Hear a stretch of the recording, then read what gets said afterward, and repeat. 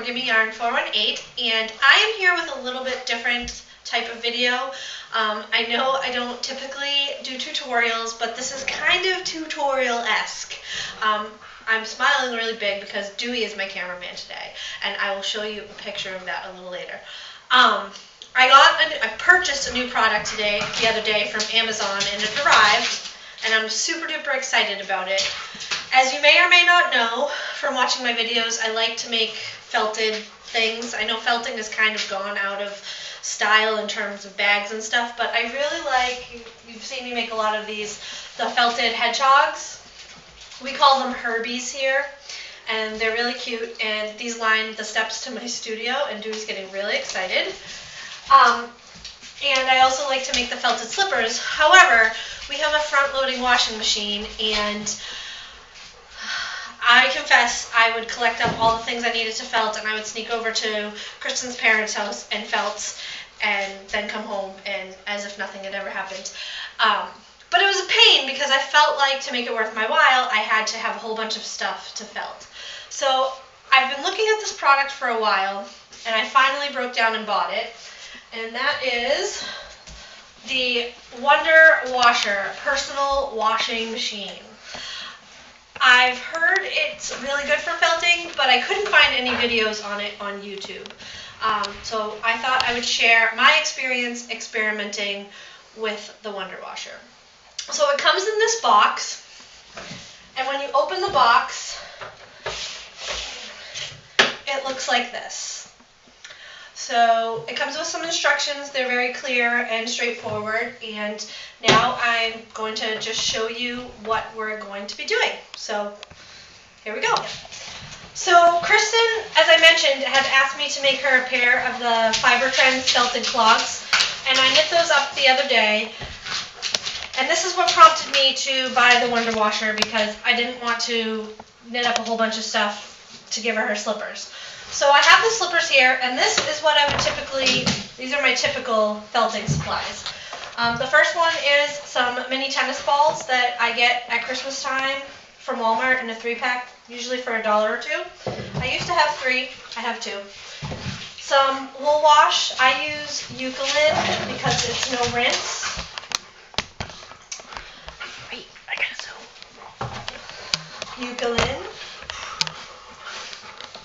Yes? And then I would transport my wet items to and from the house in the bucket. But I am still going to be using the bucket to fill the Wonder Washer. So I marked here on the self-healing mat the before size of the slipper. Can you see that? I will zoom. I can pick it up too if nope, you need to. Just...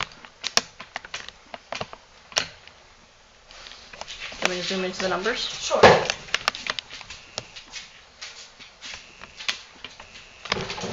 Doesn't have to be perfect. Okay.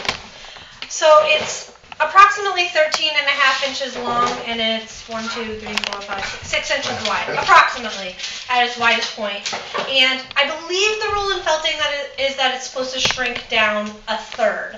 So I figured after we felt it, while it's still wet, we will measure here and see what the results are. So this is what the Wonder Washer looks like when you take it out of the package. There's plastic around it, and when you open it up, it has the instructions in it and some styrofoam, and inside is actually the base, which has the whole agitating mechanism. I'll bring it in to you. No. And the instructions say, because I did read over them, that you want to first put your item to be washed in the washer. So I'm going to put the 2 slippers in the washer.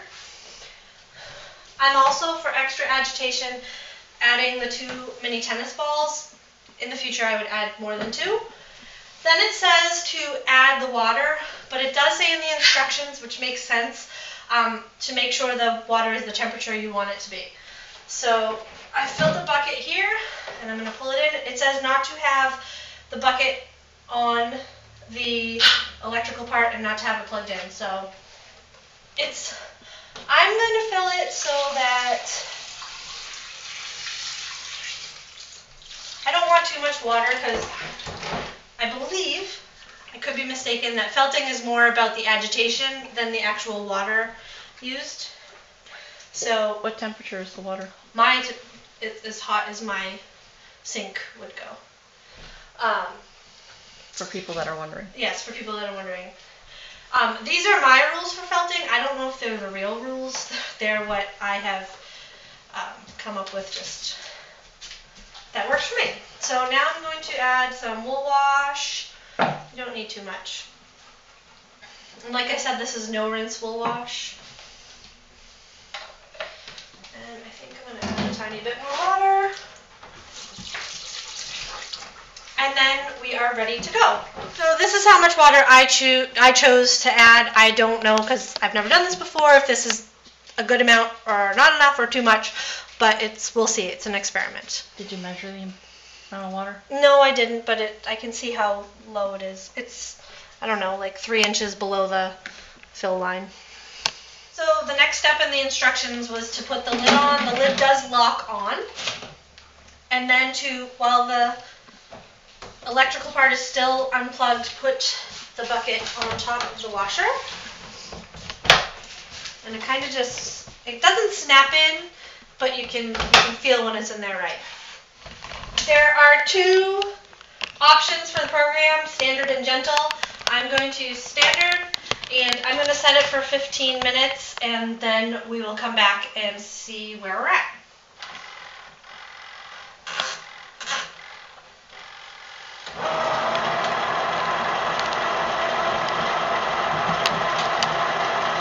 The washer just shut off, so it's been 15 minutes. We're going to look inside and determine if we want to have it go again. When I pull out the fabric, you can still see the stitches. It obviously needs a lot more felting. I'm wondering if there's too much. Okay. I think I added too much detergent, so I will be rinsing these after all. And we're going to go for another 15 minutes, maybe 30, as long as it takes, as long as it felts. That's all that matters. The slippers have been in the Wonder Washer for 30 minutes now. I suspect they'll need to go again, but let's see what they look like now. Oh, they are starting to felt. I have too much laundry detergent in here, but you can see they're starting to felt. I'm trying to get the stitches are less defined, but it still has a ways to go. I'm suspecting it'll need 2, if not 3 more cycles. In a regular top load washer, I felt for 45 minutes, so even if I have to do 5 cycles, it's not too bad. So we're going to put it back in. The slippers have been in the Wonder Washer for 3 cycles, or approximately 45 minutes. I opted to change out the water because the temperature of the water was cooling down and we want to use hot water. And let's see what the slippers look like now. They are definitely felting, but they still have a long way to go. We want 0 stitch definition if at all possible. So they're still pretty long. So we're going to put them back in. Oops, sorry, I splashed you. Slippers have been in the Wonder Washer for an hour, and I decided to bring them over to the measuring mat so that we could see the difference. This is the size it was previously, and now it's down to about 12 inches by 5 inches at its widest.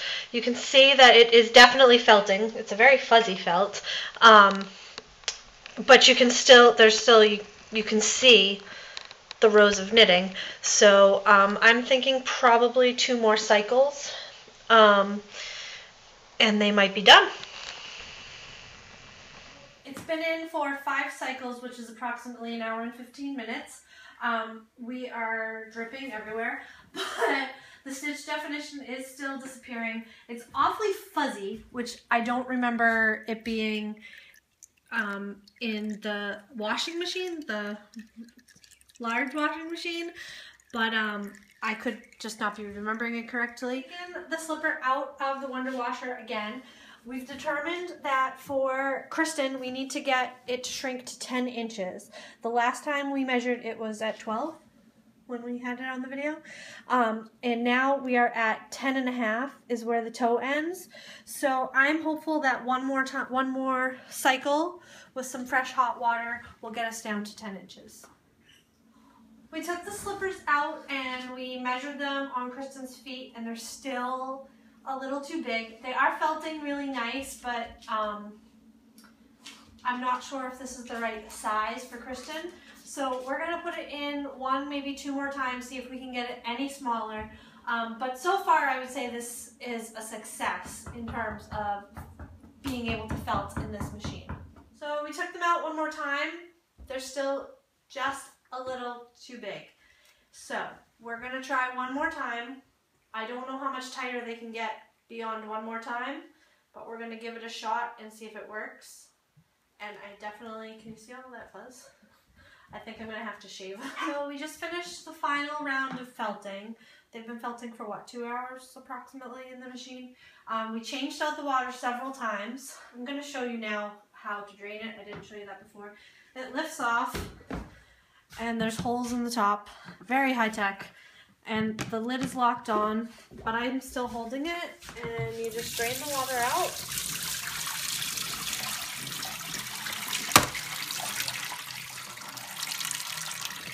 That's good enough.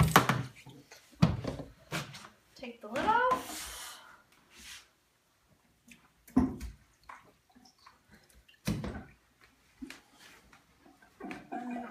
I guess I'll put that there for now. The next thing I'm going to do is just squeeze out.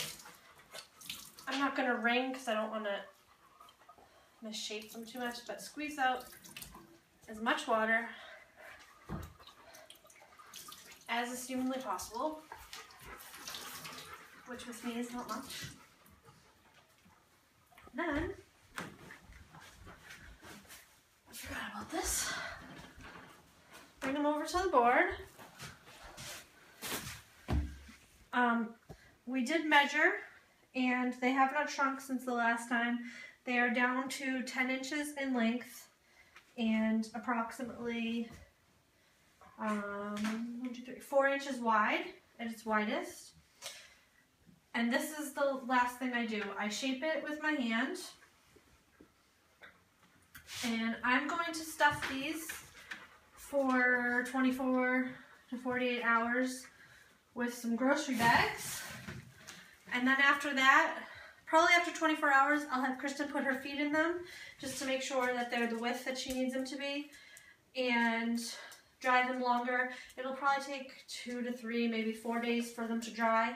And then we'll come back and we'll see if this fuzzy haloing is gone. And if it's not, I'll just take my gleaner and I'll shave that off.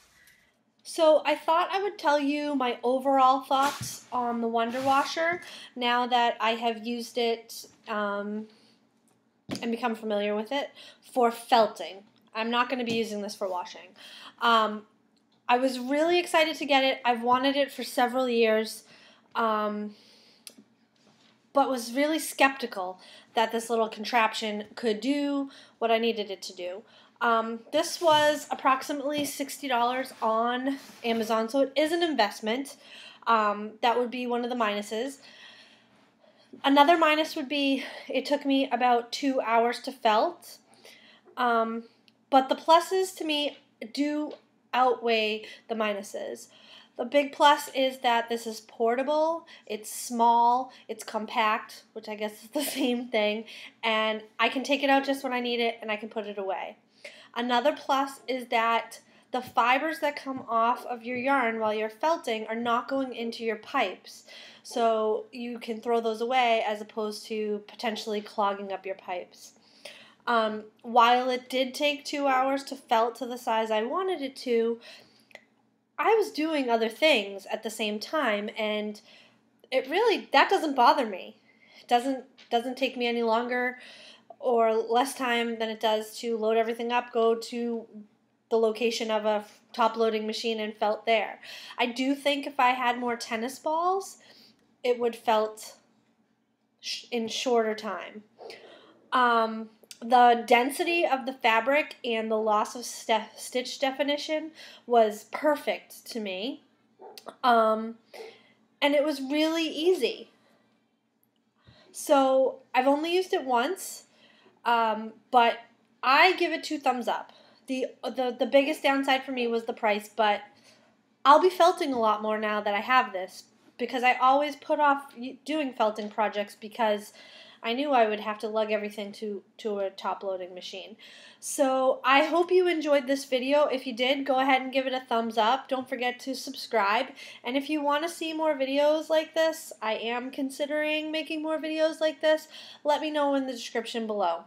I hope you're all doing great, and until next time, I'll talk to you later. Bye.